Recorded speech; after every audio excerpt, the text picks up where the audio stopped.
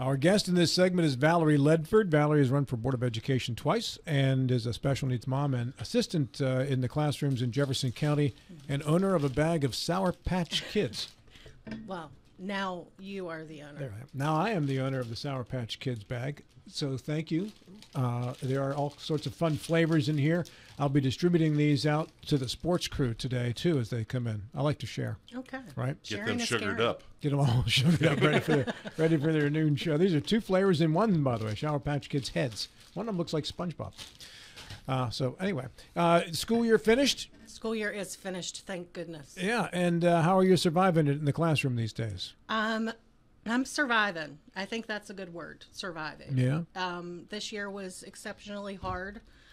Didn't know if I was going to make it through. What happened? It's just our children need support. They need a lot of support. And being in a special education room, they get support, but that doesn't mean that they still don't need more support. Mm-hmm. And getting other people to understand the types of support and listening when you're just an aide is hard.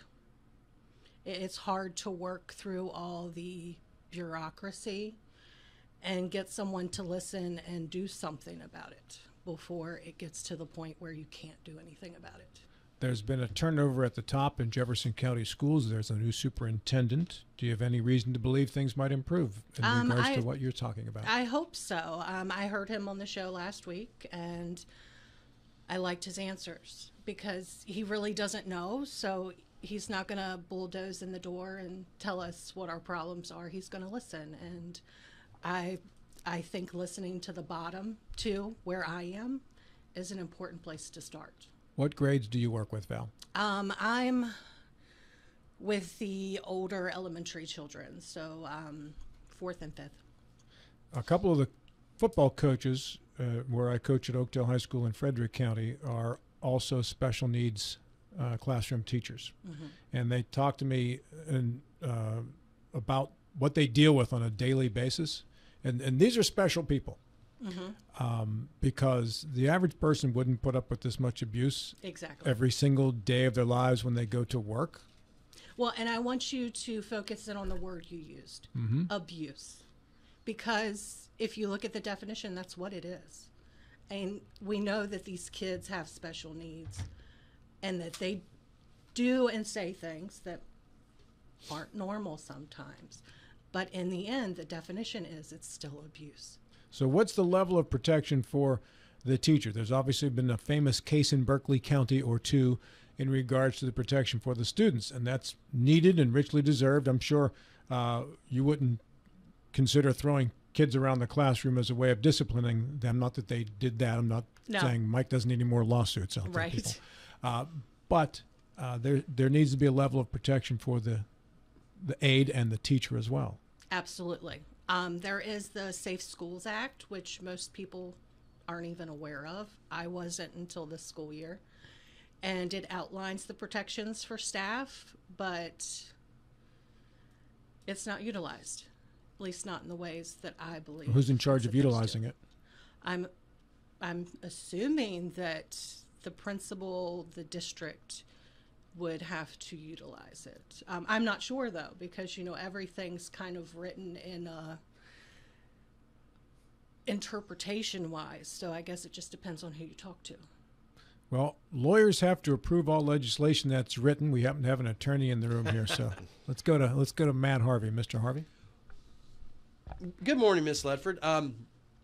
If you had a magic wand, what would you do to make the necessary changes that you see are fit?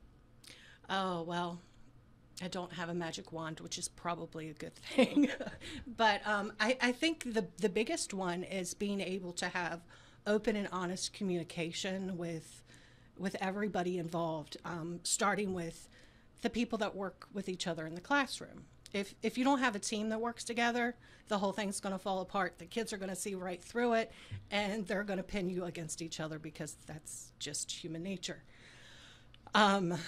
That's not a legislative fix. That's a that's a cultural issue within the school. It is a correct? cultural issue, but I think that's a lot of our problems. Is it's not something that the legislature actually needs to fix. Okay. Because when we get legislature, it comes down filtered through all of these different places, which are all taking their interpretation upon it, which gets filtered down. And that's the problem. The interpretation of everything is so watered down. It's basically, well, this says this, but you just need to stay quiet. So you might want to make a change in a classroom, but you can't because the law that's written doesn't allow you to do so. There's too many laws, too much bureaucracy, too much top down. I think it comes down to there's just not enough willingness to see what the issues are and actually do something about them, because it's easier to have a classroom that's set off that you know that there's going to be behaviors in. So we don't need to hear about those behaviors because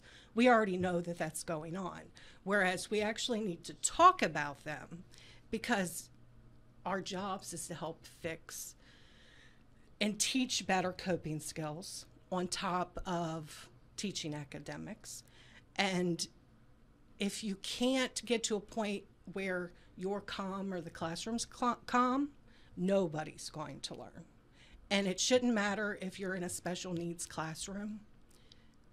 It shouldn't be allowed just because it's a special needs classroom.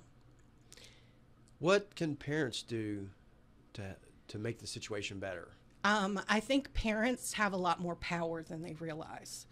I know as a parent, I have reached out, usually meet the teacher night, and I meet the teacher, but I also meet the administrators because you have to work as a team. Everybody has to be on the same page. And you're going to have some really uncomfortable conversations. I know I did this year with my child.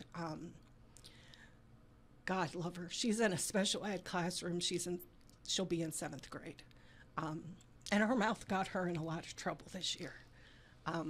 Better her mouth than her fist, but neither one is good. And I spent a lot of time in the office, and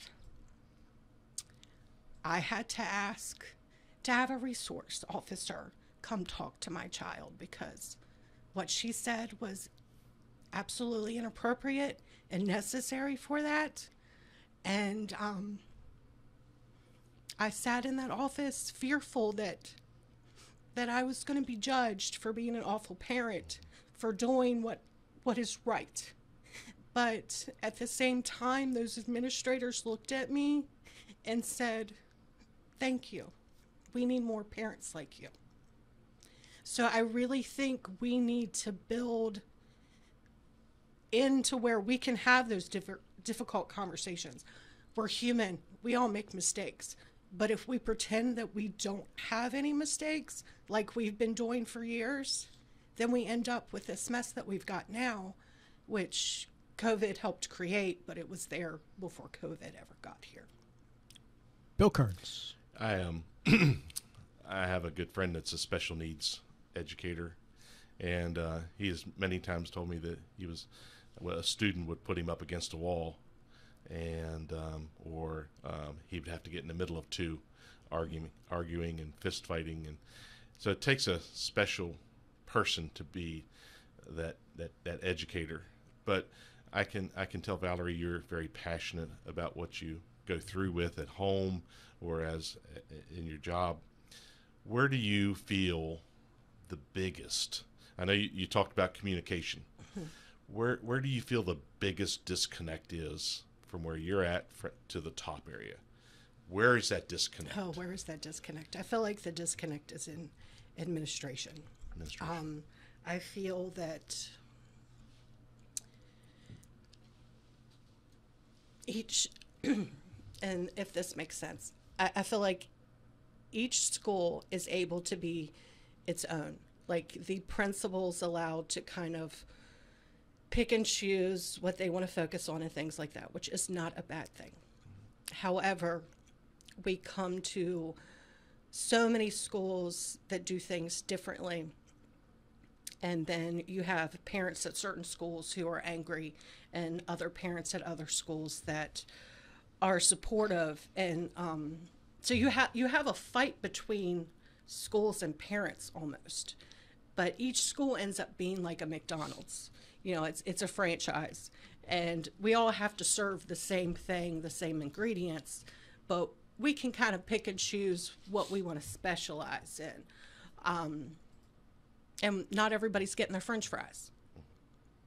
So I really think that's the issue, is when you have an administration where your staff can't come to you and have conversations, most of the time you also have that environment where parents can't either.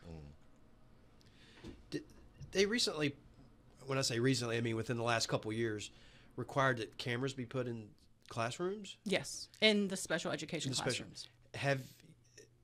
Number one, has that been done? Oh, absolutely. And have you noticed a difference? I noticed a difference in the fact that staff are extremely scared to do anything. A lot of like. Well, is that a good thing or a bad thing?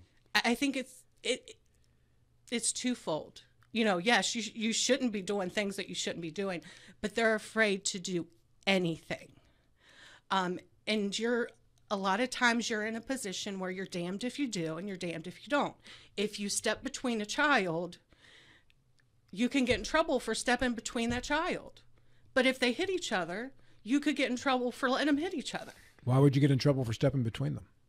And if because you're not supposed and to if be it's there. if it's on video, then that would corroborate the account of the teacher or the aide.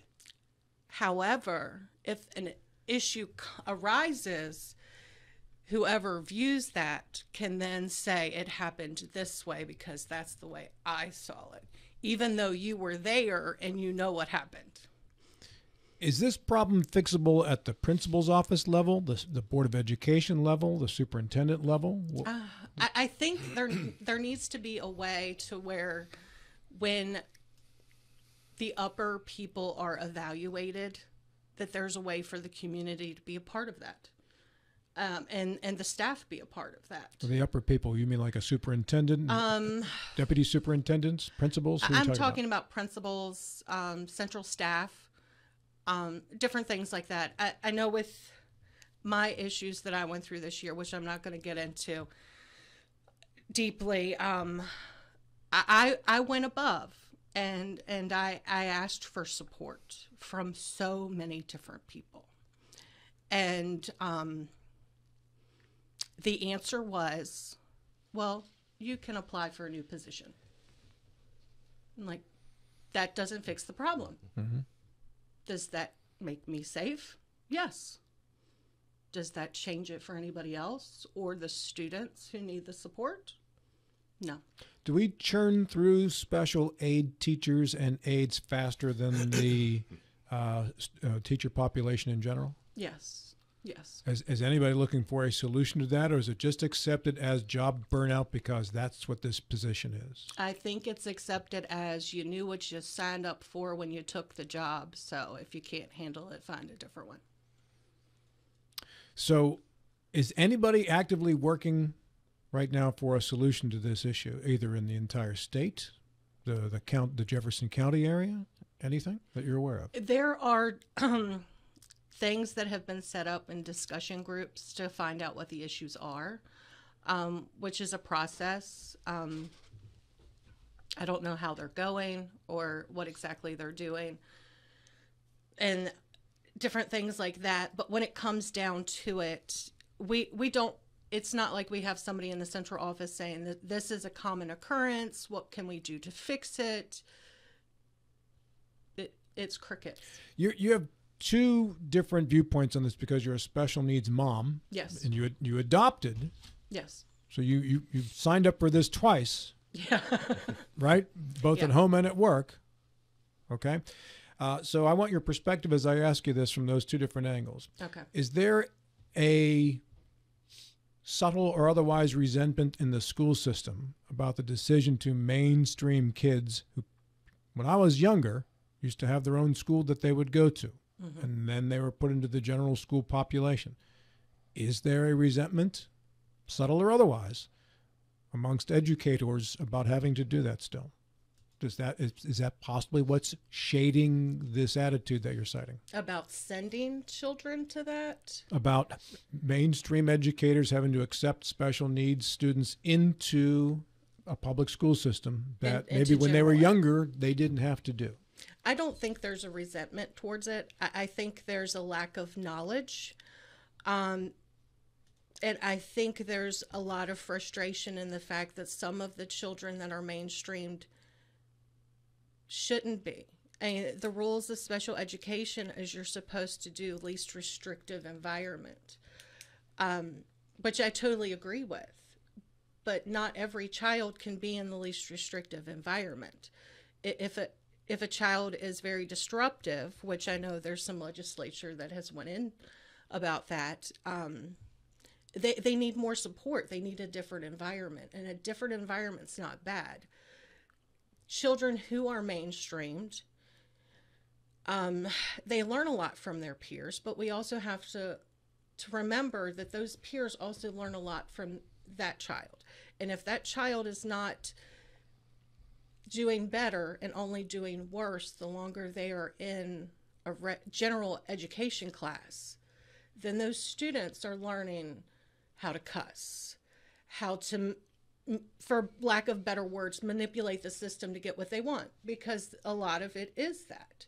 So I do feel, and I know I have talked to other educators who also feel that creates an issue where then nobody's learning. And we need these special schools. And I know West Virginia is not big on it, but we need them earlier. Like, we can't wait until middle school, because a child's brain isn't as flexible, and they learn, most of what they learn becomes their personality by the time they're 8 or 9. So if we can't help behavior by that age, waiting until 6th grade when they're 12 is going to do nothing. So the solution sounds pretty good, but is there any committees, I guess for lack of a better word, that would constitute with teachers, aides, principals, administration at the Board of Education office? Is there any committees that are formed that look at these kind of issues? Not that I'm aware of, and that's actually what really needs to happen. But a lot of times when it comes to special education, the teachers and aides are so burnt and they have a distaste in their mouth. So they feel like, what's it matter? Nobody's listening. Why waste my time? Mm-hmm. And it's disheartening. Valerie, we're just about out of time. Wrap this up. Give me a final thought. Give me a final thought that gives me some hope about this problem being not necessarily solved, but at least progress being made on it. Okay. Well, if you're a parent out there, remember that they are your child and you are their parent. You're not supposed to be their best friend. You're supposed to guide them, lead them, let them make mistakes, because that's how they learn. That goes for the educators. And you know what? Our biggest mistakes are usually our biggest lessons. So let's start learning from those mistakes. Valerie, good to visit with you again. Thank you. Are you returning to the classroom next year? I am. Same place? Same student. 9:02